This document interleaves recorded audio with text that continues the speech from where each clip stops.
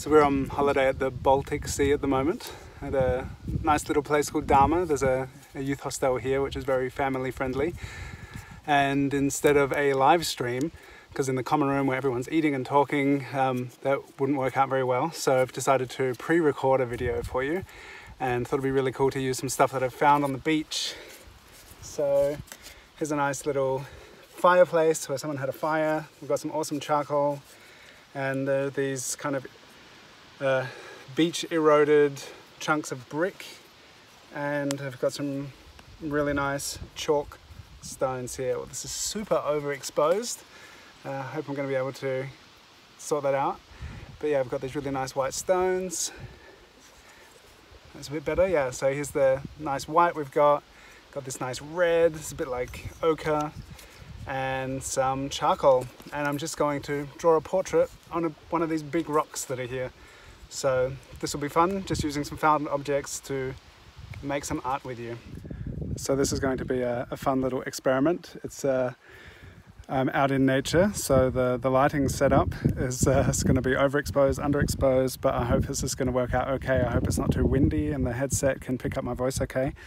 And I'd like to start with a few words from our wonderful muse, Stinna. And she would like to share with us that everyone has a story to tell, and everything you do ripples into the world around you in ways you can't even imagine. Be humble, be kind, don't judge, and take your time to look and listen. Thank you very much, Stinna. That's beautiful. So now I'd like to introduce your wonderful face. So here is Stinna. Just a lovely internet friend. I think we met after a drawing with France session a few months back online, and Stinna is from Denmark, and I'm at the Baltic Sea.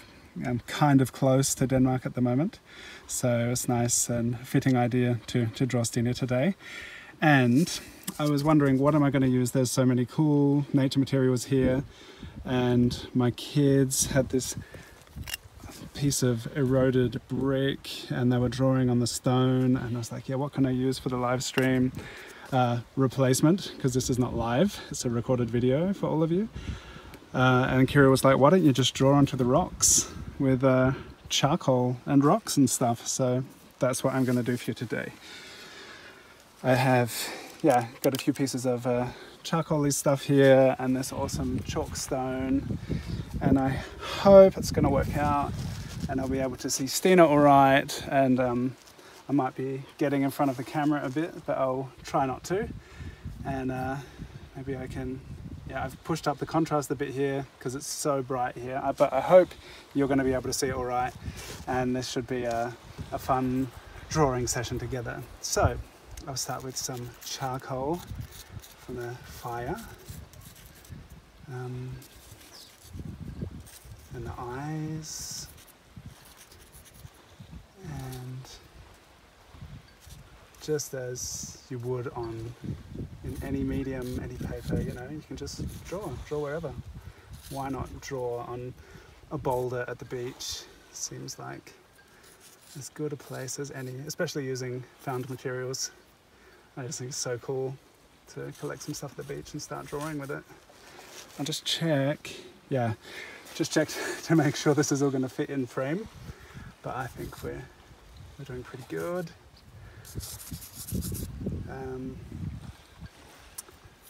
So this is a, yeah, holiday special, as the common room of the youth hostel is not going to be such a good place to do a live stream, because lots of other people using the space and lots of other people using the internet. So this seemed like a really fun alternative, because I like to keep sharing with you and keep creative on the road as well. And yeah, this is taking the foraged art supply thing into another realm. Just finding stuff on the beach and drawing straight onto the beach with it. And it's fun to draw big too, to break away from the sketchbook and and just use the world as your canvas.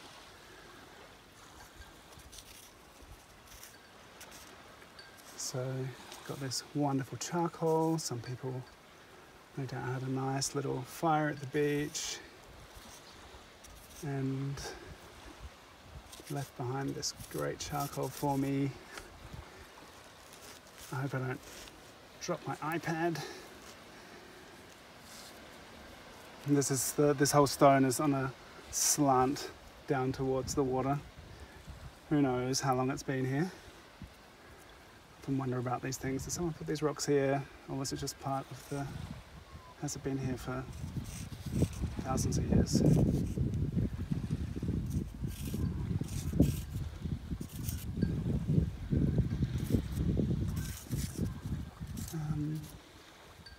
So just kind of figuring out the shadow shapes. It was interesting, it was quite hard to see, so I adjusted the contrast of the photo, and that really exaggerates the shadows and does assist in the old squinting down trick, so you can really see what's in shadow and what's in light.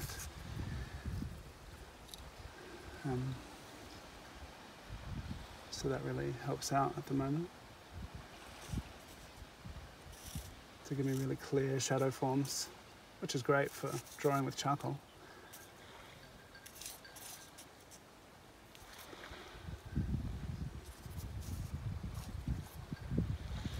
And I'm just so happy to be drawing Stinna. We've become really good internet friends, and she's one of the Tuesday drawing session regulars, and she's also totally into making stuff from nature. Before the Ink Naturally class, she had also been doing natural dyeing of wools and knitting a lot and using natural dyes, so it seems really fitting to be here on the beach drawing a friend who's also really into natural art supplies and just generally a wonderful person.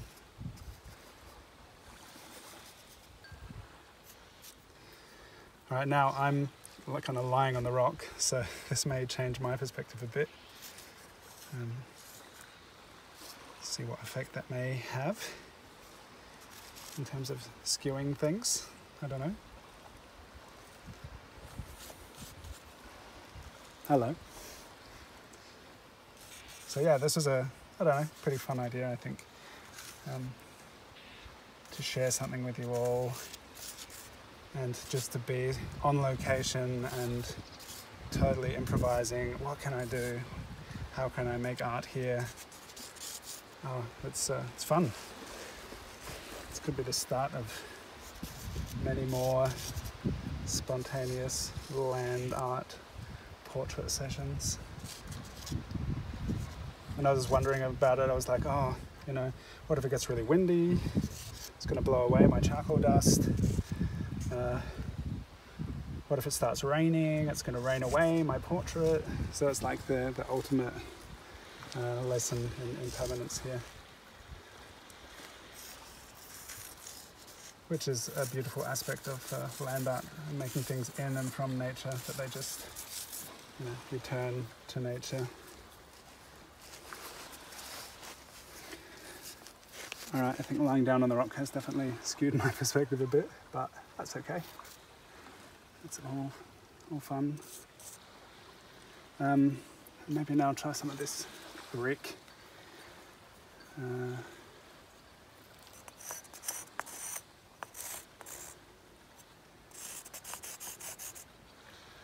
So I hope nobody at home has an issue with the sound of stone, grinding on stone.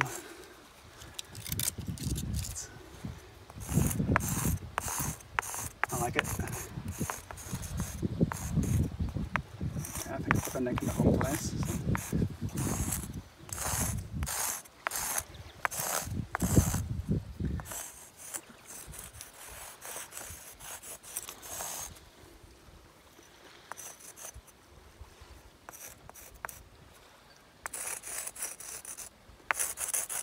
kind of a mid-tone, I guess. And I've got this cool chalk stone for highlights.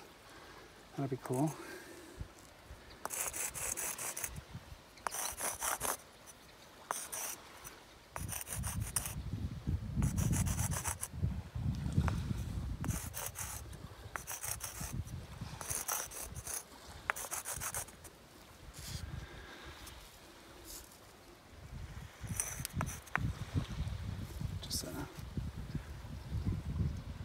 Okay, I've pushed the hair out of frame a bit. Maybe I'll just do a little adjustment so you're not missing any of the excitement.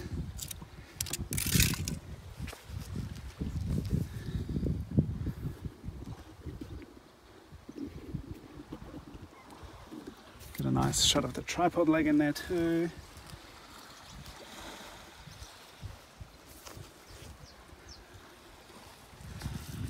Just to let you know, this is not overproduced and super spontaneous, which I think is, it's nice to see people just doing things. I certainly have sometimes not done things because I wanted it, desired it to be really polished and beautiful, and that's still the case sometimes, but it's just great to make something and not worry too much about production values and how perfect something is. Just have fun making things. Here I have my large chunk of charcoal. Oops, which is totally crumbling away. I thought, oh, and look, I've just blown her face away. That's okay. We'll come and revisit some of that later. Don't have to worry about the wind blowing it away. I can blow it away myself.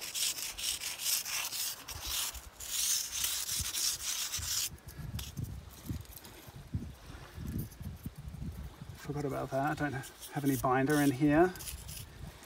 My older son Icon has been collecting jellyfish,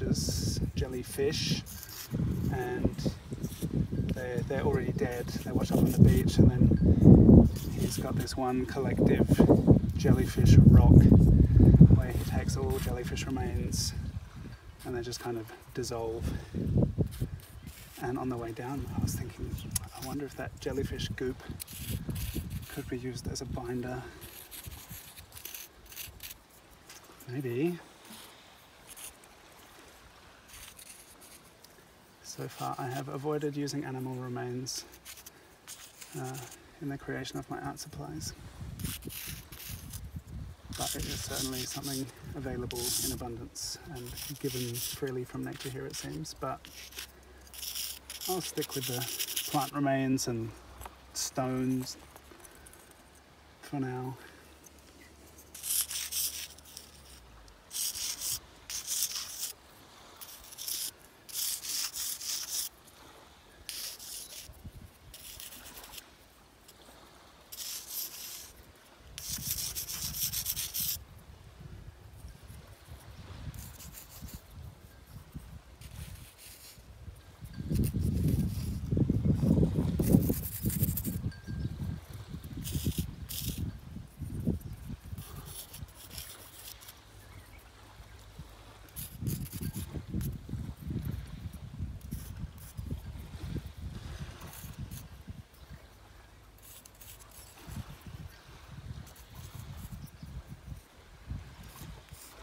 So I haven't been explaining too much about my thought process as I'm drawing. Like how I'm drawing, what I'm looking at. There's this really strong perspective, and the tilt of the head is really interesting to work with. So it's good to see the eyes are kind of in alignment, and then you've got the nose down here, and not to avoid trying to straighten that up, which maybe I've even done a bit with the mouth. But I can erase it. It's charcoal, it's all smudgy, it's not ink. And just to try and get that perspective right.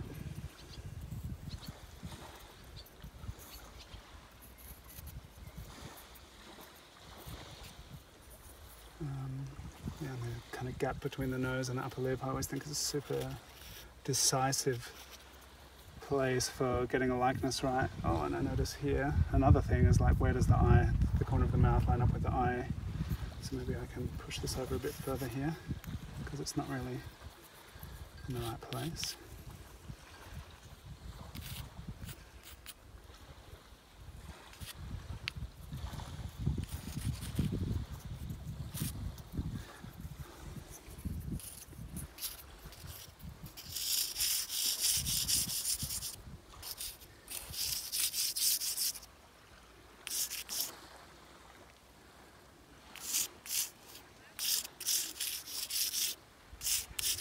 So I feel maybe a bit like a street artist doing chalk drawings on the pavement.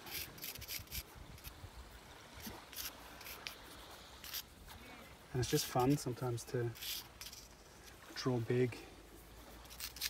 If you haven't tried, I encourage you to try it. Instead of just moving with your wrist to get your whole body into the drawing.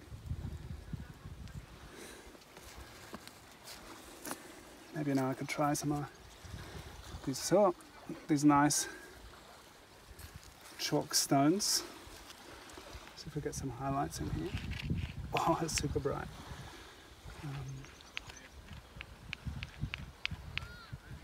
It's kind of a bit over the top, really. Oh well. Maybe I'll just smudge that in a bit as well. A highlight in the eye.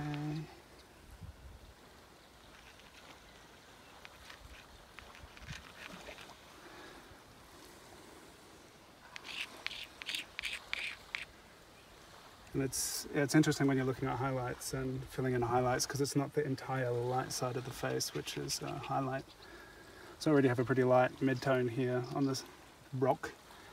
So I don't want to fill out the entire light side of the face, because this is a really kind of fitting skin tone.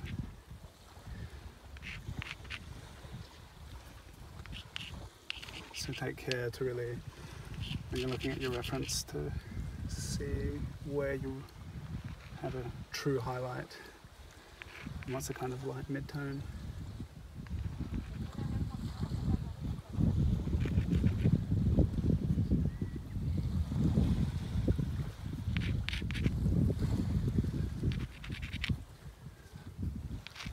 You can put a cool outline over here.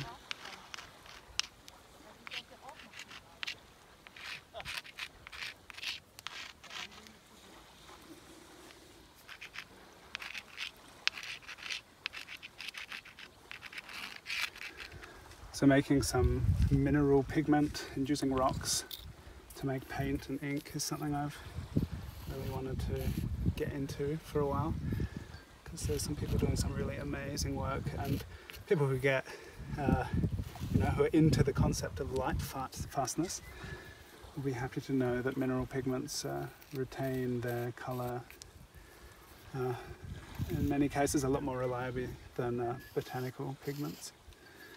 So these materials I'm using could also be ground to like totally pulverized, and you could work with a binder to create some charcoal ink, which I've made in the past. It'll be super interesting. I'll take some of all of this stuff home and experiment with it a bit. But you could grind down this brick and have this nice kind of burnt sienna.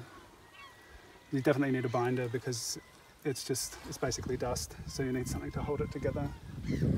And that's the big difference between mineral pigment and kind of the fluid plant-based pigment, which we've been working with together in ink naturally. And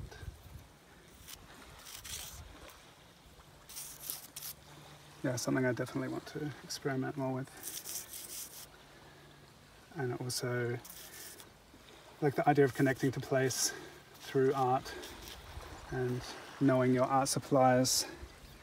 It just adds another perspective and dimension when you start looking at the stones and your surrounding, the earth. What else can you use to make your art with? So I've totally been kind of honing my awareness of botanical colours, and even here there are all these amazing plants. There's these dark rose hips which are so nice, and tansy and wild roses growing at the beach, and all these different things to use.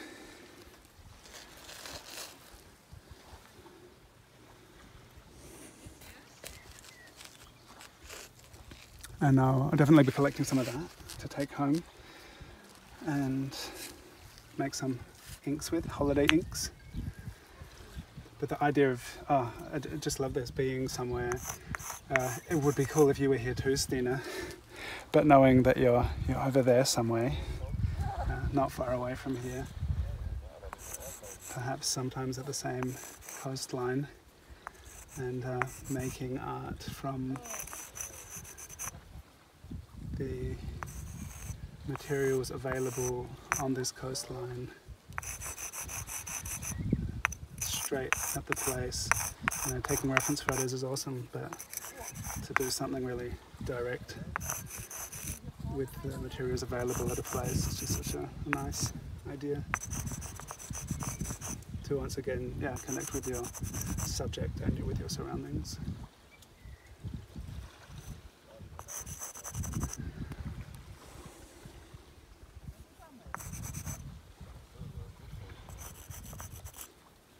So I wonder if you can hear the waves lapping on the beach. People talking as they walk by. It's all part of this now. Part of this moment shared with you all.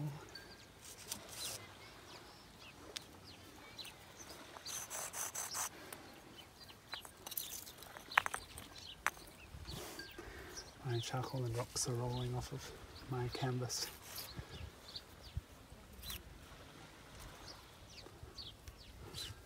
I have to resist the urge to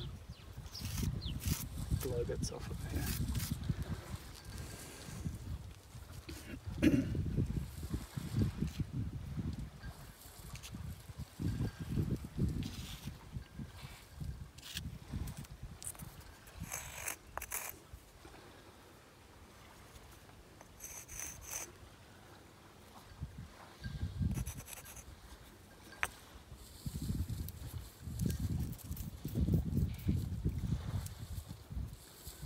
Wind comes and plays with it,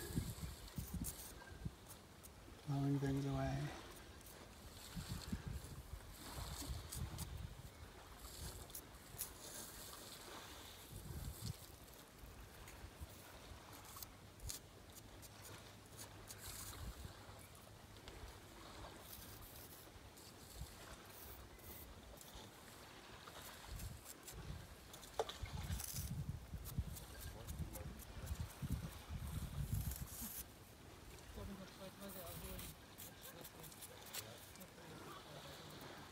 People collecting stones on the shore. People come here looking for amber. Do people walk up and down the coast looking for amber? Bernstein.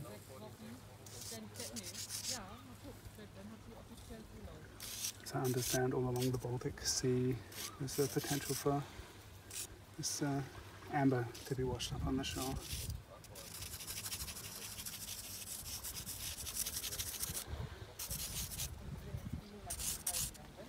Which is like the petrified sap of trees.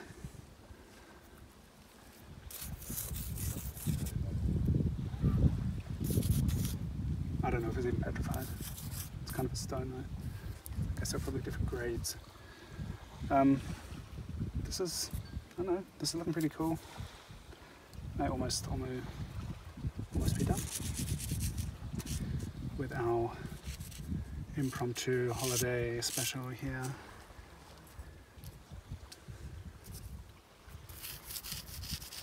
Once we get back from holiday, we're packing to move. So just enjoying some days at the beach with the kids. Not much is happening, and that's fine. Being in nature and the elements with the family. And it's super important. The kids are just so content spending so much time outside.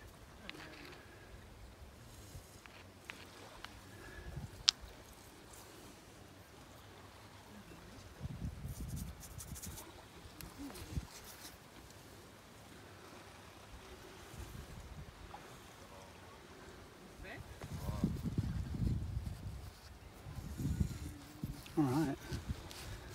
This is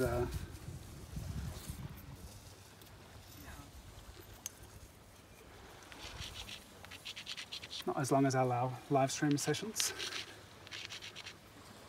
I'd love to be able to answer your questions. But if things work out here with the kids and with the common room and everything, then I hope I'll be able to be in the chat with you while you watch this. Can answer questions there. And if not, write to me. I love being in contact with people. So if you have any insights, ideas, anything you'd like to share with me, then please get in touch. This is really cool. Yeah, so normally in our Tuesday night drawing sessions, we draw from 30 seconds to 6-minute portraits. So the longest I've ever drawn Stinna has been 6 minutes, maybe 4, don't know. So it's nice to have a bit more time. And nice to draw something really big.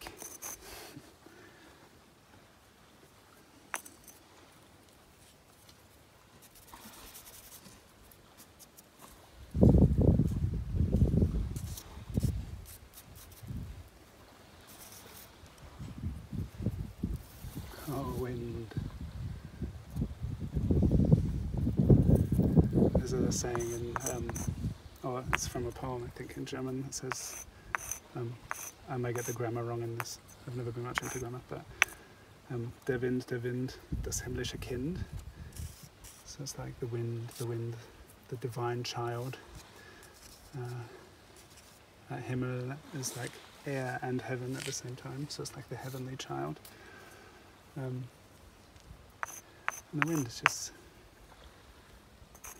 contributing to this beachside portrait. Wonder if I can draw with chalk into the black. Oh wow, look at that, cool. Hadn't tried that yet. There's not really many highlights in here, but that's cool. Can do charcoal and then put chalk into it. Oh cool.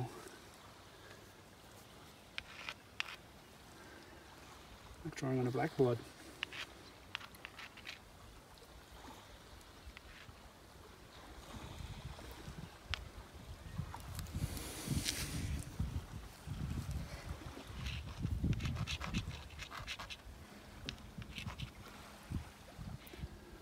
So this is like our spot at the beach. So I'll be returning here, and as it rains and the wind blows and days pass, I'll be able to come and revisit you, Stinna, see if you're still here.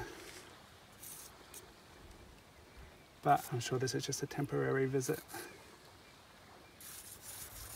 But it has been lovely spending some time with you.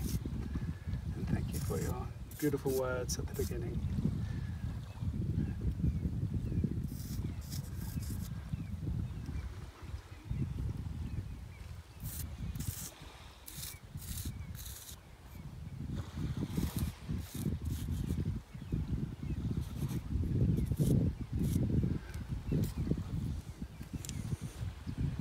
Okay, we'll call that a day for now, I think. So thanks for watching, and maybe next time you find some charcoal and big rocks, then you also just get inspired to make some art. And I had a couple of kids just ask me if I could draw them on the rocks, and you know, there's endless opportunities to be creative and just to get immersed in your surroundings. So I would love to see what you have drawn after watching this video. You can hashtag ink naturally, even though this wasn't ink, and tag me on Instagram. I'd love to see your work. And thanks again, Stinna. it's been lots of fun.